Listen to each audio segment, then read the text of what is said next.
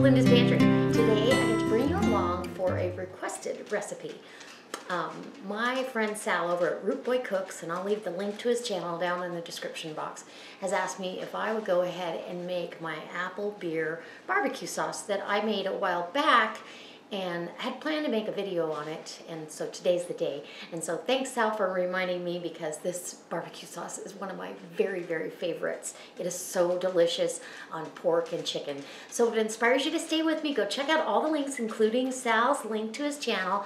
And I've got my Wild Tree website. You can go sign up for Zaycon Foods so they can notify you of an event in your area to save you some money on bulk meats. And my Facebook page, go say hi. And if you make anything like this, or you make this sauce, go tell me about it on Facebook and maybe show me a picture. All right, guys, let's go make a delicious apple beer. So I've got our ingredients together, and I'm gonna make quite a bit of this. Might as well make it, and you can actually can this. It's pretty simple to do. There's enough acid in this that it cans very well. So I've got a cup of packed brown sugar. I've got about a quarter of a yellow onion. I've got 4 big cloves of garlic. I just roughly chop this stuff because I am going to take the immersion blender to all of it after it's cooked. I've got 1.5 tablespoons of butter in my pan here, and I'm going to start off by sauteing the garlic, the onion, and the apple in the butter until they are soft and translucent for the onions, soft for the apples. And these are Honeycrisp apples, 2 small ones, salt and pepper, an apple beer, apple ale, and you can, there's a couple places that have or a couple different brands that carry an apple. Got some red pepper flakes, some applewood liquid smoke. And this is key in this. If you don't want to use this, I mean, it's not going to taste the same. Some apple cider vinegar, some organic ketchup, and all the spices in the ketchup really finish everything off. And then, of course, salt and pepper. So let's get over to the stove and we'll get to making this. I've got my butter melted here. I'm going to go ahead and put my apples in. And, oh, that smells good right there. And then, of course, my garlic and my onion. And I did forget one ingredient over there on the counter, so I'm going to get that out while this is sauteing down, and that would be onion powder. You want 2 different layers of that onion flavor. It goes delicious in this barbecue sauce. And we don't want to leave it out. And this pan is a 3-quart little cast iron pan, so that'll give you an idea of how much I'm making. And I plan on filling this to the top before it's over. Now that the onions and the apples have cooked down and they're actually starting to caramelize, that's right at the point you want to go ahead, add your other spices that you're going to put in. I'm going to put in a light tablespoon of red pepper flakes to give it some heat. Gotta have heat. Sweet and heat go together. And then we want a tablespoon of the onion powder, your cup of packed brown sugar, okay? And that sugar is going to liquefy along with everything else. It's going to be fantastic. Go ahead and add your beer in too. That'll do any deglazing, and that's 1 whole beer. And if you're making less sauce, you can do a little less and have a drink yourself. I've got some apple cider vinegar, and this is the organic Bragg's. I want 1 tablespoon of that in there. Whoop, a little over a tablespoon. And you can adjust this to your taste, obviously, but this is how we like it. And I've already ground off the pepper in the cap here that comes off. So I've got about, let's see, 1 teaspoon of coarsely cracked pepper. We're going to add some Himalayan pink salt to the mix here. And then I'll measure out the ketchup for you. So you have an exact recipe. Hopefully you're writing it down.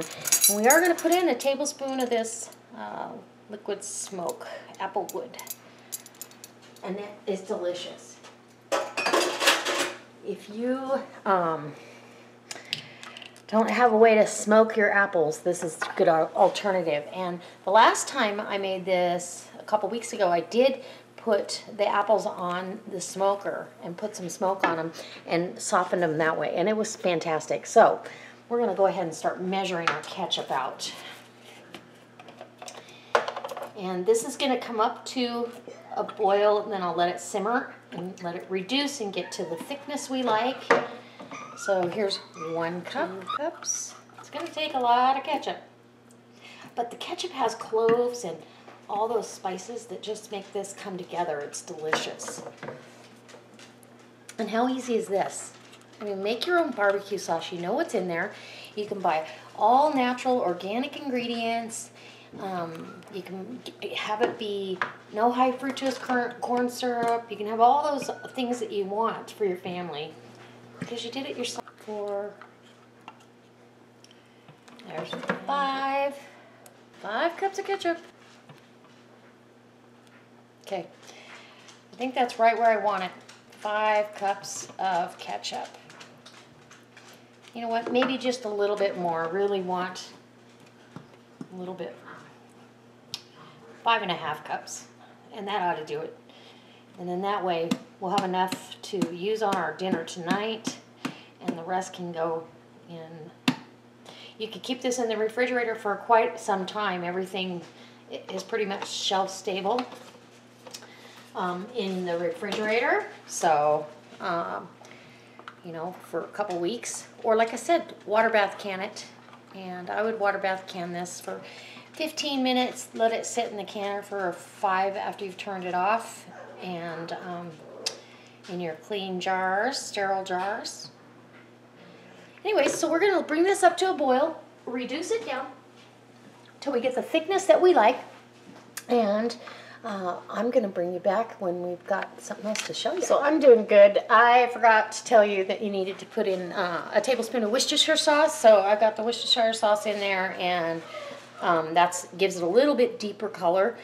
And I also felt like it needed some more pepper, so I added another 1.5 teaspoons of fresh ground pepper, because you really want that peppery background with this. It just makes it fabulous. So we've got it to where we're got that simmer around the edge going, and we're just going to let this reduce down and till it's a little bit thicker. It's still a little runny. So when it gets to the thickness we want, and I'm ready to jar it up, I'll bring you. Oh, look how thick. That's nice. It's going to thicken up after we blend it with the stick blender or an immersion blender. So I'm going to do that. It's kind of loud. I've turned my burner off because I'm done reducing it to get it nice and thick. And now I just want to do that. And then we're going to jar it up, and I am going to can it. So you guys are coming along for a canning video. All right, so we're done, and this is just absolutely beautiful. I've got my jars cleaned, sanitized in the dishwasher cycle, and then I go ahead and let them soak in hot water in the sink, and I use boiling water from my kettle. I also then soften the lids in hot water. I want to taste this before I jar it, and when I use this in a video, I'll make sure you know, and you guys can.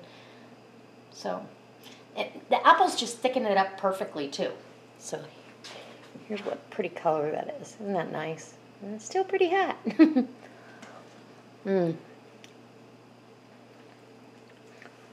It's got a great mouthfeel. There's a little texture in there because of the apples, and then you get that pepper, that black pepper, and then the apple. It's absolutely wonderful. And it's sweet and it's tangy. It's got a really nice tang to it. So it's excellent on pork, chicken. It actually makes a great pizza sauce if you're going to do a barbecue chicken pizza. It's fantastic. So I've got my clean jar. I'm going to go ahead and jar this up. We're going to water bath can this for 15 full minutes after it gets to a rolling boil. And then we're going to let it sit in the canner for another 5 after that. But this has got a pretty good amount of acid. You're going to load these jars up to 1/4 inch of headspace. And I always have a second jar ready to go. And while I'm waiting, go ahead and get some hot liquid in there. Then we're gonna switch things around a little bit, and we're gonna wipe the rim of my jar off so you guys can see that. This toweling is dipped in white vinegar, and you're gonna go ahead, wipe that rim. Always inspect your jars before you wash them. Even if you've washed them and inspected them and washed them again, inspect them again, because sometimes you'll get a crack or a chip and your jar won't hold the seal, or it won't seal at all. Finger tight, and this one goes in the canner to wait for the other ones. So that little pan must be a 2-quart saucepan, because that did not make close to 3 quarts, but it made close to 2. It's one jar isn't quite full, but I'm going to go ahead and process it anyways, because we're not using the sauce today, and then that way it's shelf stable for however long I need it. And so 4 pints, and for very little effort, and I know all the ingredients, and it's absolutely delicious. So let's get this canning. I'm going to bring this up to a boil. I'll show you the end result is what we've got right there, and that's a beautiful amount of barbecue sauce for very little effort. Top quality ingredients. I used organic ketchup. I really tried to make this as wholesome as possible, and so the apples in here, well, wholesome, I guess that's not the word because of the beer, but it does take this to another level, so I will say that. The alcohol cooks off. I simmered that for about 30 minutes until it got thick, and because we really want this a thick type of barbecue sauce. There's some that I like thinner, but this one I like on the thick side. So I hope it inspires you to come back and see what I do next time, and maybe see what I do with this barbecue sauce, because we're going to use this in a few recipes. As you can see, we're going to have this on the shelf. I went ahead and water bath canned that for 15 minutes, a full 15 minutes of boiling water. And I double checked in the ball canning book, and everything I could read, it was 15, 20, depending on the ingredients. One was even 35 minutes, but it had a bunch of extra vegetables in there. And this really has enough acid between the sugar and the apples. The sugar that I put in there, the vinegar, the apples had lemon juice on them. And so I feel absolutely fabulous about this canning session, and so I'm super excited. I can't wait to see you next time. And if you're not a subscriber, go ahead and hit subscribe. Go over to my YouTube channel and search for recipes that you might be looking for, and see what I got going on, because there's almost 900 videos over there. All right, guys. Okay, Sal, I hope you like this. Bye.